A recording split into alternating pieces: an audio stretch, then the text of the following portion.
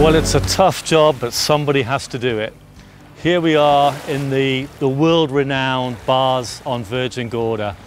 I actually don't need to say too much because, as you can see behind me, this is absolutely incredibly beautiful. This is one of the most photographed anchorages in the world. It's one of the top destinations within the BVI, and definitely a place that no one wants to miss when they come and charter here in the British Virgin Islands. Now, right now we're in a place called Devil's Bay, which is a nice little secluded anchorage, beautiful white sand. As you can see, the water is just magnificent.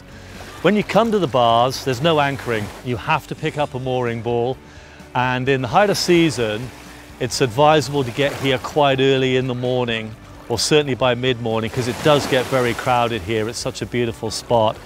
One of the most amazing features, not just the water and the beautiful sand, but look at these amazing granite boulders behind me. It gives it just this unique feel to the whole bay. So how cool is this? Here we are in the caves. Look at these gigantic boulders. It's such a cool place to be. We've got the Caribbean through this amazing opening here. And just the sheer size of these boulders, it's amazing.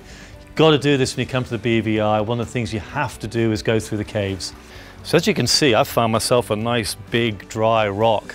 But not all the rocks, when you come through the caves, are dry. Some of them are quite wet, so they can be quite slippery. So just be a little bit careful when you're coming through the caves and the trail. And also, as you come through, there's quite a lot of little tight corners and narrow spaces to get through. So just be careful as you come through. It's a great experience, though. Enjoy. So we told you we were going to bring you through the caves, and here we are, right in the midst of the caves. This is absolutely amazing. These boulders are just incredible. It's also nice and cool out of the sun. A couple of tips. When you're going through the caves, there are arrows pointing you in the right direction, and also some signage. So follow those and you won't get lost.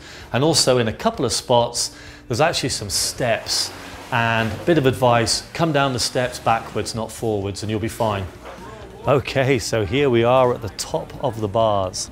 It's about a 15-minute easy hike just up the hill to this amazing restaurant where you can get some food and also have a nice cold beverage of your choice. As you can see, absolutely stunning view, looking down the Sir Francis Drake Channel back towards the main island of Tortola. Cool breeze up here, which is great after that little hike. Once again, a place that you definitely don't want to miss. We're looking right down the Sir Francis Drake Channel. But what this hopefully shows you is one of the special and unique things about the BVI and why it's such a great place to come and charter. You can see how close the islands are together, and as you move between the islands and navigate between the islands, you're never out of the sight of land. So you can always really see where you're going, where your next island is, where your next destination is. And when you look down here and see all the way down, we're looking at Tortola, we're looking at Beef Island. That's what makes it such an amazing place to come and charter, is it's such an easy place to navigate around.